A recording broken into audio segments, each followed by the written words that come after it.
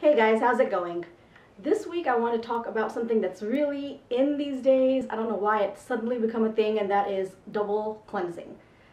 For me personally, I have always participated in that sort of a thing. I always clean my face down with a wipe, I wash my face, and then I use toner afterwards. So I do double cleanse. But these days they've started making products specifically to clean your face before you actually cleanse.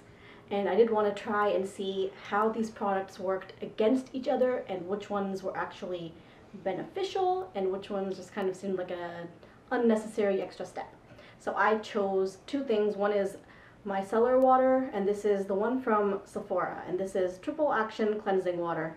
This is the Farmacy Makeup Melt Away Cleansing Balm Green Clean, and I basically used both these products in the same way and just tested to see which side was cleaner at the end. So let's take a look as to how that went.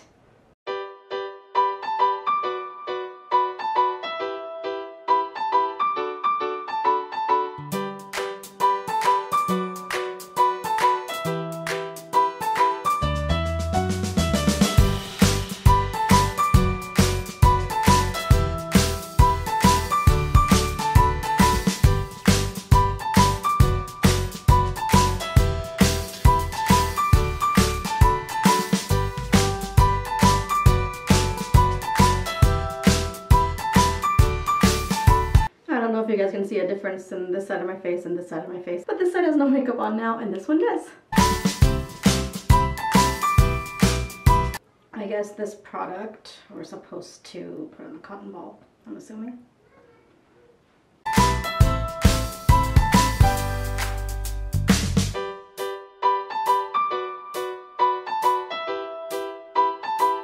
Alright, so now the makeup is off both sides of my face. So now I'm going to wash my face with my cleanser, and then we're going to do a test and see which side is cleaner.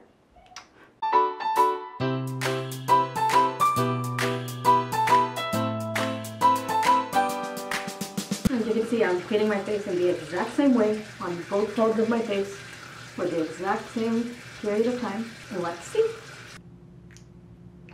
Alright, so now we are ready to test. So what I'm going to do is take two cotton balls and my toner, and we're going to wipe down both sides of my face and see which side is cleaner.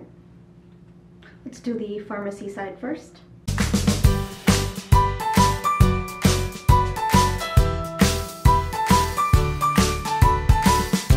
So there is a little residue on this side, but not much. Alright, now let's check the Micellar water side.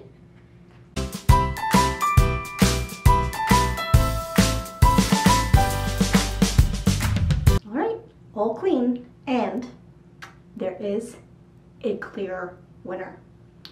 This is my cotton ball with the Farmacy Balm. As you guys can see, like even in the lighting, you guys can't really see much on it. However, on the Micellar water side, there's a substantial amount of residue on this, which is something that I generally expect after I wash my face. I definitely expect residue, which is why I tone my face afterwards. But this side has very minimal residue on it, and this side has about the normal amount. I definitely think the cleansing balm worked much better than the micellar water.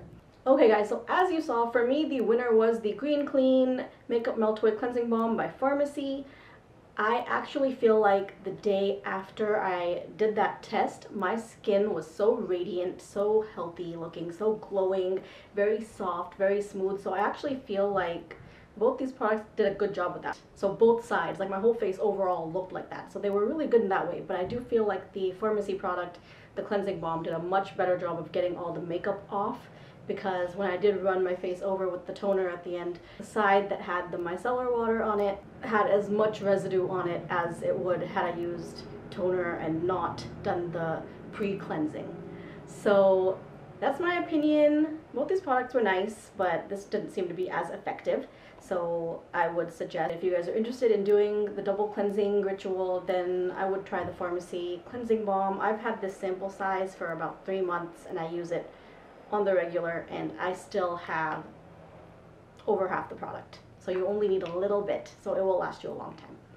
Alright guys, thanks for watching this video and I'll see you guys next week. Bye!